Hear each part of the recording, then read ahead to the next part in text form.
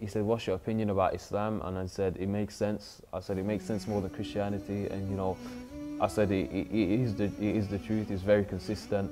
I told him about my previous religion, about Christianity, and I said that I don't believe in it anymore. He said, so what's your opinion about the Prophet Muhammad Sallallahu Alaihi Wasallam? I said, I believe he is a prophet. And he said, do you believe there's only one God? I said, yes, I believe there's only one God. He says, so now you're a Muslim. He says, but you don't know that you're a Muslim. That conversation led to the question about why I'm not Muslim and the consequences of me not becoming Muslim, what I can gain from becoming Muslim. If you choose not to utter the statement, he says, and you walk down wherever, he goes, a bus could hit you, you could have a heart attack, a stroke. He said anything could come on you, any calamities could befall you. So I took that in, but still that wasn't enough to convince me.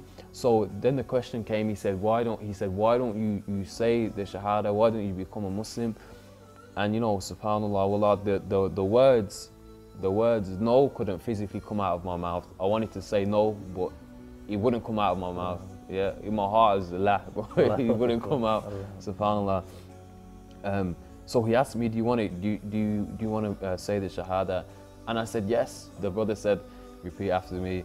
So, Ashhadu an la ilaha illallah, Ashhadu anna Muhammad Rasulullah. That was it. The words come out of my mouth. I didn't actually know what I was saying at the time.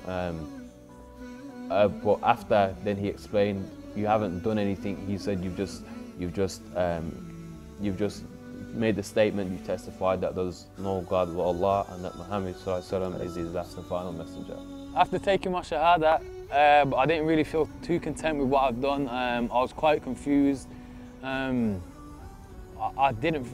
the time, I didn't think it was the right thing to do. I didn't really have a lot of knowledge into it, but you know, so much waswas from the shaitans coming into my head. I thought I wanted to leave Islam now, and I haven't even been into it for a day. I got home, I sat down, and subhanAllah, I thought to myself, now that I'm a Muslim, I might as well read the book and see what's actually in it, because I've never read it for myself. اشترك معنا في هذه القناة بإذن الله، راح توصل لك حلقاتنا أول بأول، وساهم معنا في نشر هذه القناة.